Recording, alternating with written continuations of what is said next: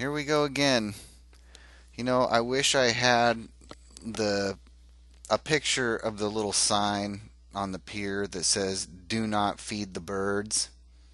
And there are other signs around, "Don't feed the animals, creates a dependent population," and all this sort of stuff. Well, look at this. Las Palmas Elementary, free! Lunches will be served Monday through Friday, 10:30 a.m. to 12:30 p.m.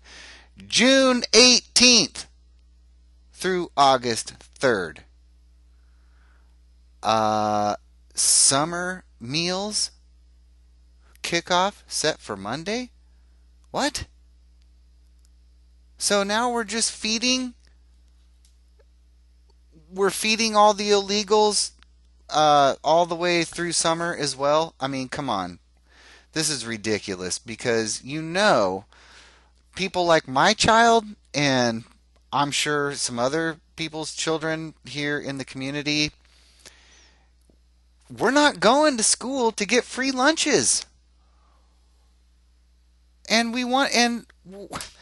this is another one of these problems. I mean, come on. All this money, right? Where is the money coming from? Well, probably a lot of it is coming out of your property taxes. And me, I just rent. So then that means that my rent goes up every time that the property taxes go up, and every time we're handing out free this and that. What does this have to do with school? This is summertime. Man, everything is so upside down.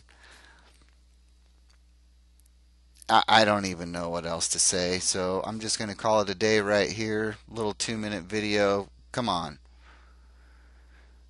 Capistrano Unified School District. I mean, is every school in the district doing this, or is this just at Las Palmas Elementary School here in San Clemente?